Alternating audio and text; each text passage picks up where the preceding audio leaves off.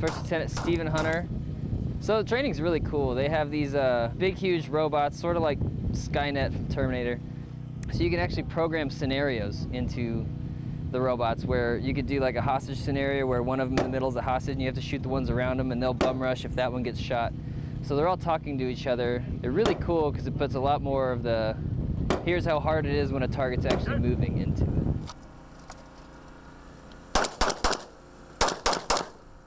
They were just kind of moving around, so you have to make sure, you think you need to lead them, but then you don't because you remember how fast bullets are. So you got to remember to breathe, and it's a whole different discipline than when you're sitting there taking nice controlled breaths and doing it. You're like, okay, I got to remember to breathe, got to remember I'm moving. So, but most of the old guys have had some kind of experience being shot at, being in firefights.